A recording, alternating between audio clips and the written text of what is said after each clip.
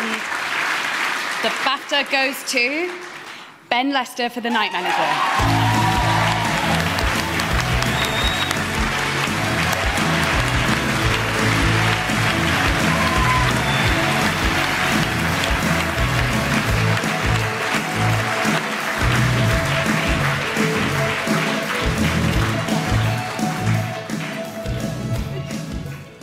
Wow, everyone said they didn't expect it, and now I know how it feels. So thank you very much, and thank you to Susanna for being the most incredible director to be allowed to work with.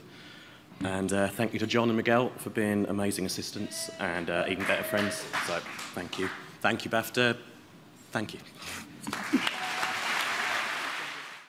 Ben Lester, massive congratulations. Thank you very Editing much. fiction for The Night Manager. How does that feel? It feels unreal, very, very strange. Shall I pinch you? Yeah, well, a bit, not too hard, but yeah, I don't know. Yeah, I mean, everyone so far said they didn't expect it going up there, and of course, why would you? But, like, really don't expect it. I mean, Editing really in fiction for this kind of show, so important. You've got an amazing cast. When you get those performances in and you're working on that, how does that feel? Yeah, good question. Every day going into work, you go, yes, that looks amazing. Right, and Susanna, the director, I remember once she came in and went, how is it? Is it good? I was like, are you joking? It's the best thing I've ever been involved in. She was like, oh, okay, thanks. No, good.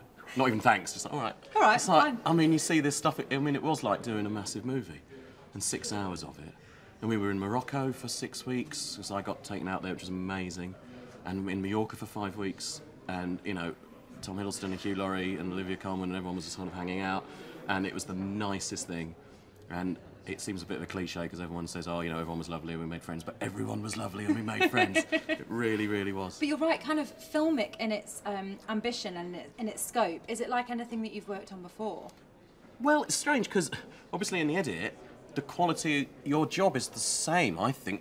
It's you know, it's what you've got to work with. The job's being done, the scale of it. Your job's the same regardless of whether it costs £1,000 to shoot or £1,000 million to shoot. You still try and tell the story with the material you've got. But when you've got incredible performances and incredible material, it's just exciting. You're not trying to solve problems with it. You're just trying to make it as good and as cool as and exciting as you can. And is that what you think of as your role, as being a problem solver? Sometimes, yes, but also I think I'd just like to put something together to be something that I would enjoy watching, because I'm just the audience. So when the material comes in, you just want it to be as gripping, as exciting, as moving, as funny as you can, because it will, you know, you'll enjoy it. And if you think if you enjoy it, hopefully someone else might. Absolutely. That's what I think, anyway. No, I agree, and I'm sure, like me, there's lots of people in the room tonight, and lots of programmes and shows that we're talking about that you've enjoyed as a viewer, not just as somebody who works in the industry. Why do you think now is such an exciting time to work in television? Well, I don't know. Possibly the technology is pretty much the same as shooting a film, whereas I guess in the past you'd shoot things on, you know, video and they'd be square, and the level of performances, I don't know, there's a difference. But, you know, look at the cast we had on The Night Manager.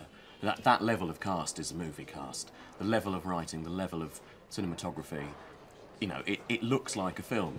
And yes, the money's not as huge, but you do things in different ways. I don't know, and you don't think, I don't certainly sit there thinking this needs to be like a film. You just think it just needs to be as good as I can make it. Everyone else kind of sees to how great it looks, but I don't know. It's a good time to be doing this though, isn't it, really? An amazing time to be doing it, and Ben Lester, very, very, very much deserved. Take it home and put it on the mantelpiece immediately. Thank you very much. I have to wait till the end of the night, I think. Oh, go on, have a fizzy later. wine first, yeah. I will do. Thank you very much. Thanks, Ben.